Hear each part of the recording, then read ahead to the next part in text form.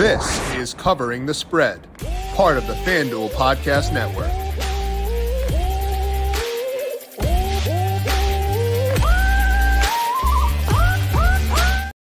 With the Hall of Fame game coming up tomorrow, today is officially the final day of the NFL offseason without games. That feels tremendously weird to say. We're going to break down the Hall of Fame game tomorrow, talking some bets that I like at FanDuel Sportsbook for that. But for today, we're going to begin a series we'll be rolling out the next couple weeks, breaking down NFL futures that I like at FanDuel Sportsbook. We've already discussed week one bets and the top win totals for me over at FanDuel Sportsbook in previous shows. Not going to go back through those, but I want to talk through player futures, Super Bowl futures, and more. And today we're going to start things off by talking my top divisional bets for 2024. We'll go division by division, outline my thoughts on that division and whether or not I see value enough to take it at FanDuel Sportsbook for that division. So that's on tap for today, breaking down my top divisional bets for 2024. Welcome on into Covering the Spread, a FanDuel Research podcast. My name is Jim Sonis. I am a managing editor for FanDuel Research, here to break down my top NFL divisional bets for 2024 and where I see value based on the current odds at FanDuel Sportsbook. We'll dive into all that here in just 1 second, but first, a reminder to make sure you're subscribed to Covering the Spread wherever you get your podcasts. Again, tomorrow, NFL Hall of Fame game preview, breaking down my top bets at FanDuel Sportsbook for Texans versus Bears. To get that and all of our shows as they are posted, make sure you are subscribed to Covering the Spread wherever you get your podcasts. And if you like what you hear, leave us a 5-star rating and review as well. And also, don't forget the show is available on the FanDuel YouTube page and FanDuel TV Plus. To get FanDuel TV Plus, go to FanDuel.com/watch or log in with your FanDuel account on the FanDuel TV Plus app, Amazon Fire, Apple TV, and Roku devices. The dog days are here, and the coolest place to get in on the MLB action is FanDuel, America's #1 sportsbook, because this summer, FanDuel is hooking up all customers with a boost or a bonus daily. That's right. There is something for everyone every day, all summer long. You can score bigger winnings in any inning with profit boosts, snag bonus bets for home runs every Tuesday, and even beat the Heat with no sweat bets. So head over to FanDuel and start making the most of your summer. FanDuel, official sports betting partner of Major League Baseball. Must be 18 plus in DC and 21 plus in present in select states. Opt-in required. Wager requirements apply.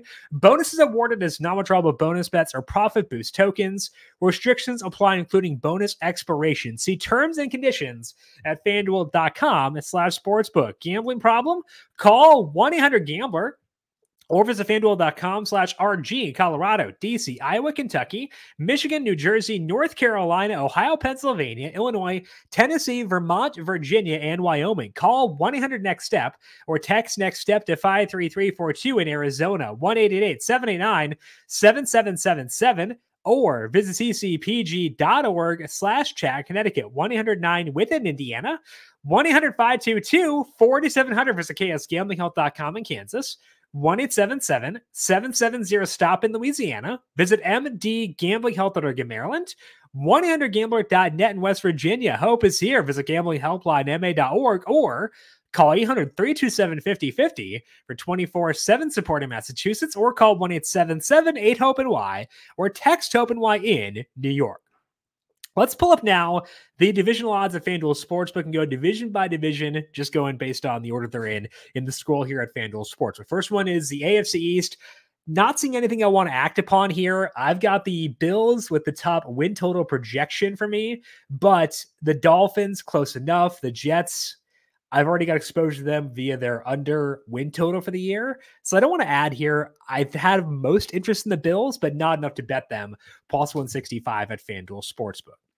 I do see value, though, in the AFC South, specifically with the Jacksonville Jaguars, who are currently plus 270 to win the AFC South at FanDuel Sportsbook. And this is not a bet against CJ Stroud, who I adore. He is awesome. High on him coming out of the draft. And I bet the Texans to win a bunch last year. So they're a very good team and a team I like a lot.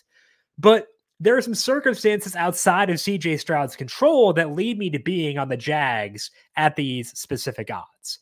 The big thing is honestly the schedule, because if I take my power rankings for each team, I can get an expected win total for each team based on the power ranking. And if I compare that to their actual win total projection, it tells me how tough their schedule is. Basically, how much does their actual win total projection deviate from what's expected based on their power rankings inside my model? And the Texans lose 0.6 wins based on the schedule they faced as being the AFC South winner last year. Tougher schedule for them, facing a lot more divisional winners from last year. The Jags actually get bumped up 0.2 wins from expectations. So the Texans are minus 0.6, Jags are plus 0.2, so that's a swing of 0.8 wins. So even though the Texans are higher in my power ratings, the Jags actually have a higher win total projection for me, in large part due to the schedule they will face. So that's part one of why I'm on the Jags to win this year. But I'm also a bit wary of the Texans defense. They're not going to have Danico Autry for the first 6 games. He's got a suspension coming up. He slid back a bit last year, but it's still a high impact position. And you don't want to lose guys there for 6 weeks. The secondary should be better if Derek Stingley Jr. can be healthy, but I'm just not fully sold yet on that side of the football. So some wariness around the Texans' schedule and their defense. But I also want to buy Trevor Lawrence. Trevor Lawrence is a good football player. He didn't play like it last year, but he is that. He was banged up last year, a lot of weird circumstances breaking against them.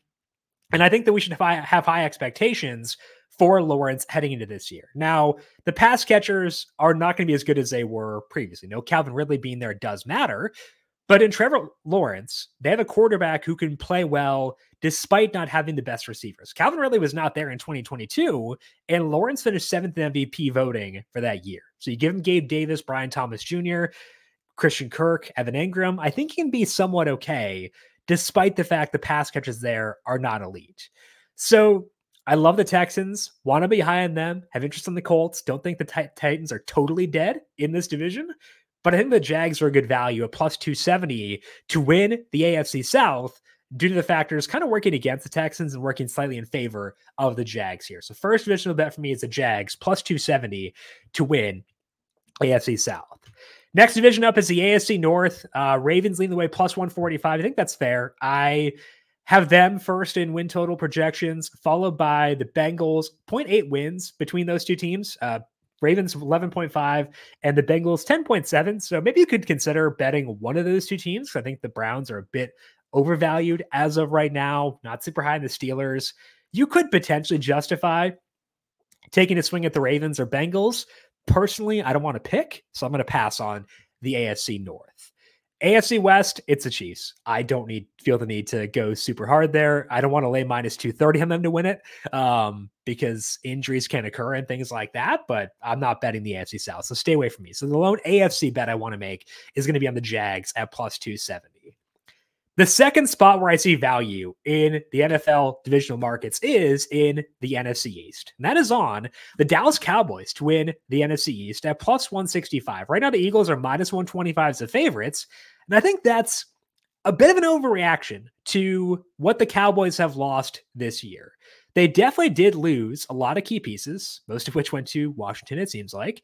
And that's going to be an issue. Tyron Smith is gone as well. So you could have concerns around this offensive line, but they still have Tyler Smith. They still have Zach Martin. They got a quarterback in Dak Prescott who can navigate a way around, I think, based on his pocket presence, a maybe not perfect offensive line. And I still think this is an okay offensive line based on those pieces, based on some of the guys they brought in to try to replace the players who are departing. So the offensive line, I still think can be above average, or at least average at worst, even though they've lost some key pieces. And at pass catcher, their lone loss is Michael Gallup, who has since retired. And I don't think that's a huge loss. Jalen Tolbert was mixing in with them even when Gallup was still there. So I think we're kind of overreacting to losses for Dallas. I don't think they were actually as bad as perception may be. The Cowboys do still have, looking at the guys who are currently on that roster, high impact players at high impact positions. Dak Prescott at quarterback, CeeDee Lamb at wide receiver, Micah Parsons as an edge defender. If you have got superstars, or at least stars in the case of Prescott at all three of those positions, you're going to be in contention to win not just the division, but also the Super Bowl. I don't know if I want to get there at the Cowboys necessarily. I might talk myself into that, but plus 165 to win the division is not that bad because I don't think the losses the Cowboys encountered are quite as bad as the perception of them has been in the betting markets this year. As far as the Eagles side of this equation, I need to see the defense improve. And they could do so because they've got Vic Fangio, maybe Jalen Carter steps up in year 2. With the Cowboys, I don't need to see improvement. I just need to see sustaining what they've done in the past couple of years. So it's less of a projection with the Cowboys than it is with the Eagles. I need the Eagles to take a step forward, whereas I don't need that out of Dallas.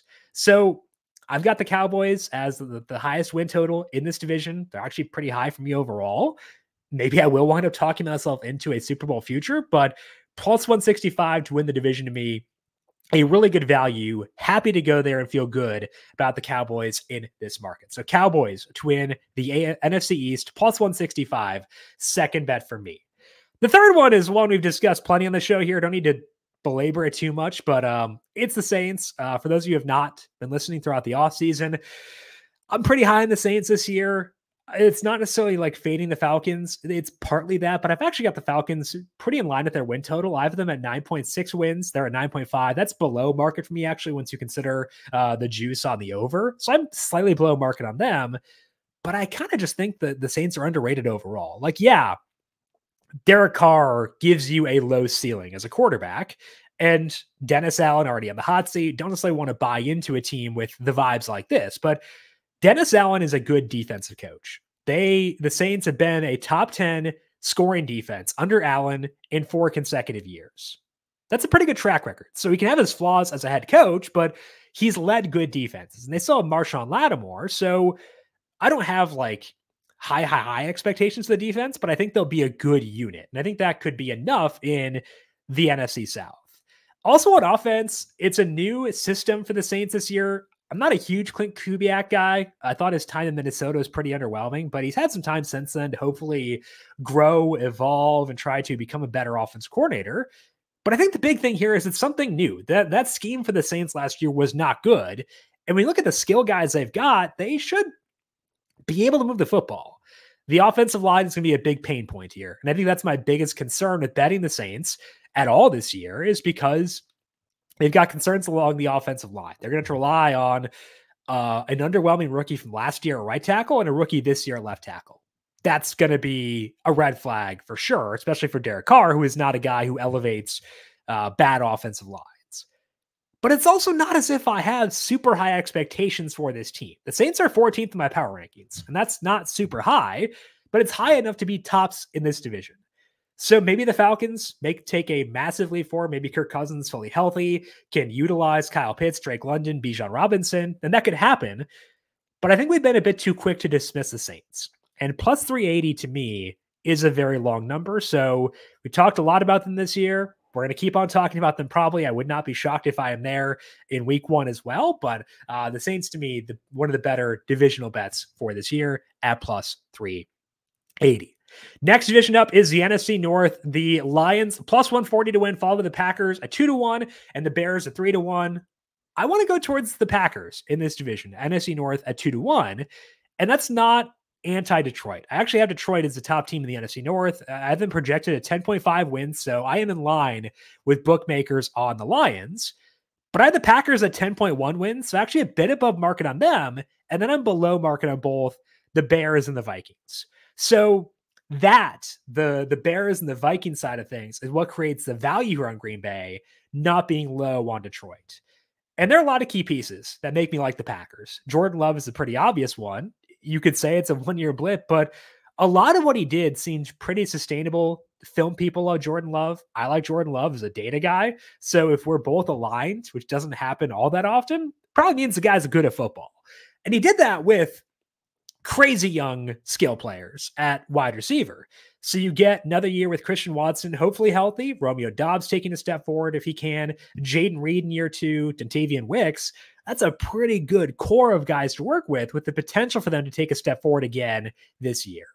I'm also kind of curious what the defense will look like under a new DC for the Packers. They've had talent on that side of the ball previously, but haven't been able to put it all together. I'm still expecting this defense to be below average, and I think they'll be worse than Detroit's defense. So that's worth noting as a baseline, but there is upside for both the Packers offense and defense to be really, really good this year should things break their way. So this is not a Detroit fade It's more so buying into Green Bay while being lower than market on the Bears and the Vikings. 2-1, not a massive value on the Packers, but it's big enough for me to bite there. So the Packers 2-1, another divisional future for me.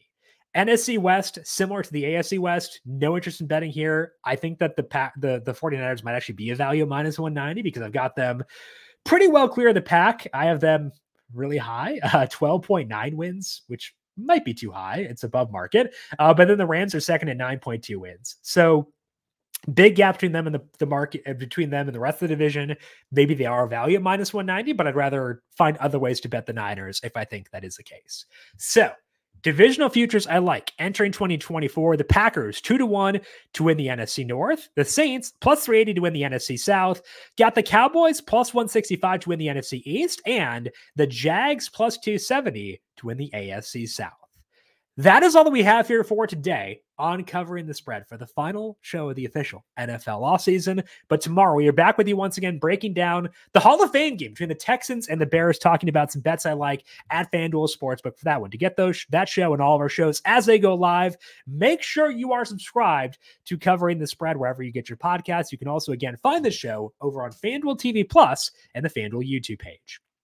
If you got any questions for me, I am on X at Jim Sonis.